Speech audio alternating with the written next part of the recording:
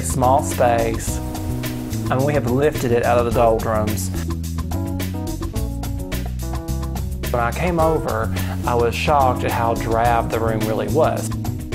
Your typical add-on sunroom. You had exposed brick, you had a low ceiling, you had, older ceiling fans. All the finishes were pretty tired. The carpet was an indoor-outdoor commercial grade in a dark green.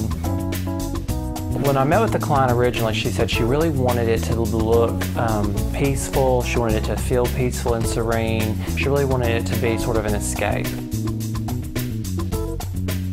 When I think about doing rooms like this, I think of keeping everything light and airy. I think of the overall effect as being almost in soft focus.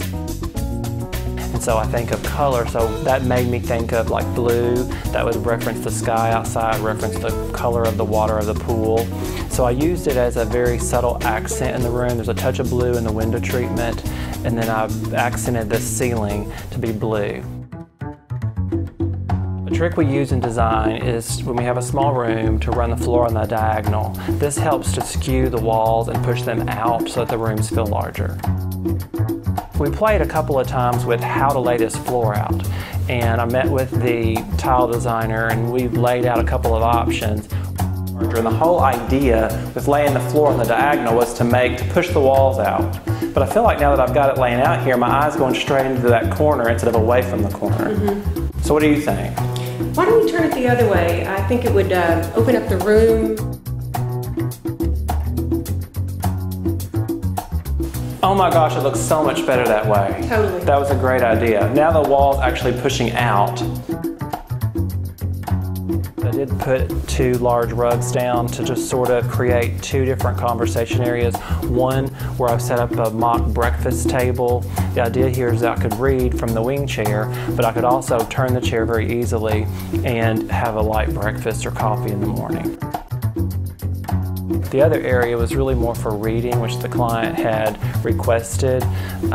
She had wanted an area where she could curl up with a book and have her dogs nearby and be able to look out at the pool, because they do really enjoy the pool. So everything that I did in this room, setting up the furniture, was to focus and highlight the pool, which is important to the family.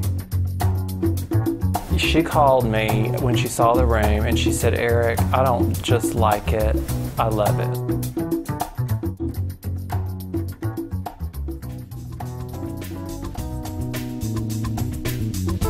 See, it always makes me feel good. Those are really the moments I live for with my work, is when they call so excited about their project.